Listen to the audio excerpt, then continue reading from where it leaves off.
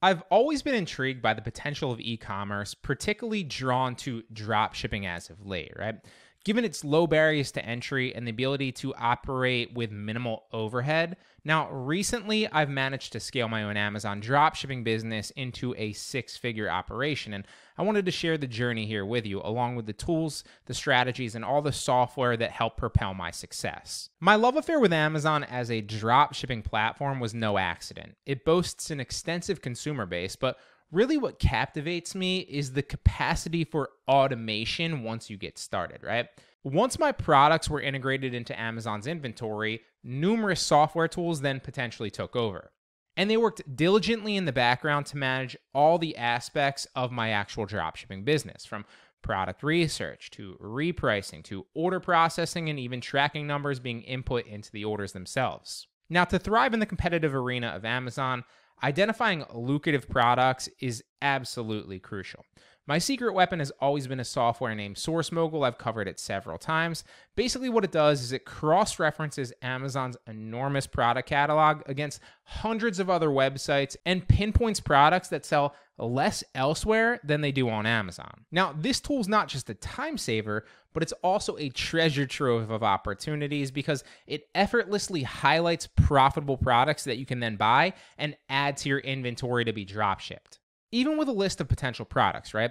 Ensuring their profitability and their sales viability is also crucial. So you can use the profit calculator that comes in Amazon completely free to do this.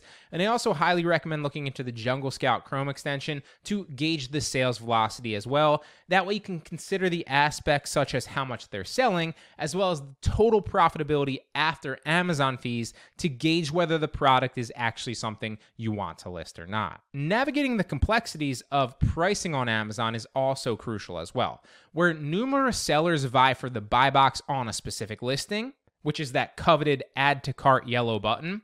Understanding how to get it more is something that you absolutely need to grasp. Using repricing software is also crucial as well, right? So instead of spiraling into a race to the bottom pricing strategy by constantly one-upping everybody else and going lower on your price, I recommend just matching the buy box or matching the lowest price. That way you don't trigger that race to the bottom pricing. And you can also use the free repricer that comes in Amazon. You don't need to upgrade and pay for any fancy software, especially when you're first starting out. This is going to help manage your prices automatically and ensure that your prices remain competitive without sacrificing profitability, and make sure that you get that coveted buy box constantly to help you make more sales. You can also manage your inventory and your order processing effortlessly with SKUGrid and Spot and Paste. So SKUGrid will routinely check the products all against your supplier's stock, which will prevent the sale of an out-of-stock item on Amazon, which is an issue that you don't want to have. It will also cross-reference the prices and update your prices in the back end of Seller Central once set up, so you never make a sale where you're actually losing money. Another lifesaver is Spot and Paste, which will dramatically cut down your order processing time by copying the address from your Amazon order and pasting it with the click of a button into wherever you're ordering it from.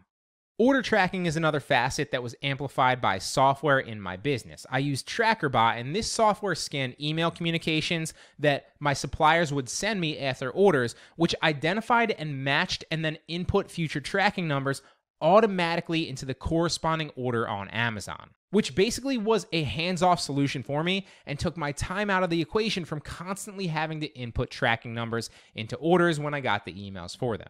All of these softwares are game-changing solutions for certain aspects within an Amazon dropshipping business. And they take your time out of the equation for a fraction of the cost of what it would take you to actually buy back your time. Now, additionally, carving out a niche in a competitive marketplace and tapping into less conventional suppliers is absolutely crucial as well.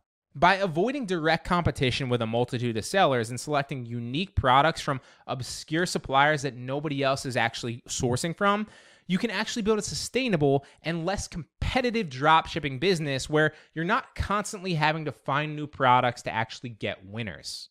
For those of you venturing into the realm of Amazon dropshipping, consider delving deeper into each one of these tools that I've outlined. I've done extensive tutorials and have playlists on each and every one of these softwares, so just check the Amazon dropshipping playlist. It's all there for free. Really hope this helps.